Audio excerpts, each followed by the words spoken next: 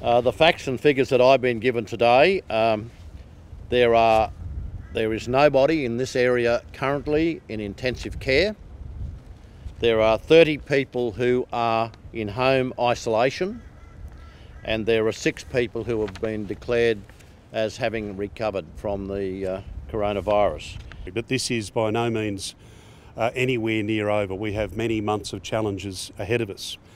The figures this morning suggest that nationally there are just over 5,200 cases, and we're now up to 24 deaths in our country.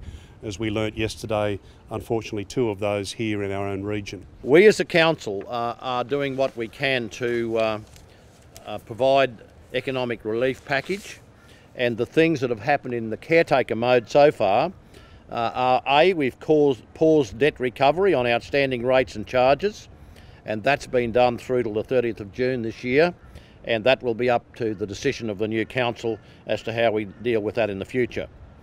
We will refund fees and charges for forward bookings of council facilities.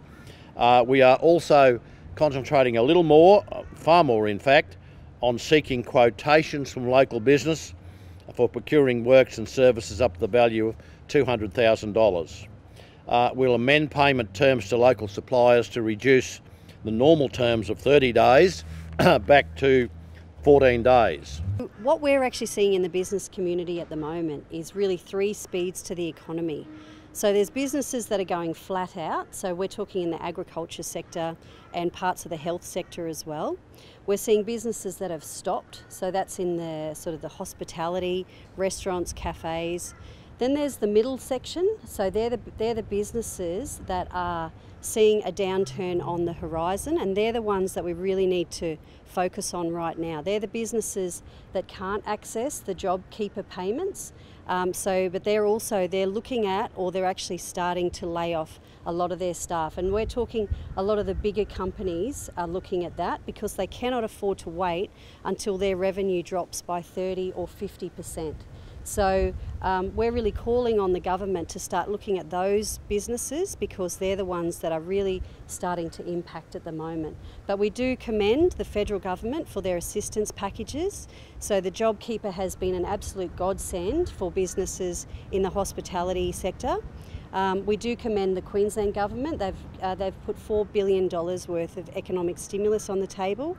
But we are looking at, we do need a little bit more for those, a large number of businesses that have some significant challenges on their horizon. Schools are obviously going into the holiday period. Some have had pupil-free days all of this last week.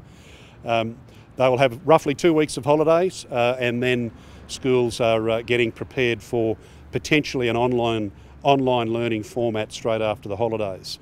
It's not a time to be ducking away on holidays during the Easter school holidays. These holidays will be different to any we've ever had before. We should stay at home. We should stay close to home. We need to, in particular, make sure our children are protected. They're maintaining their social distancing discipline as well. That's tough, particularly with young kids, but now is the time that we need to step up and protect them. So don't plan away on going away on holidays. Don't plan on travelling anywhere. In fact, stay at home, look after your kids.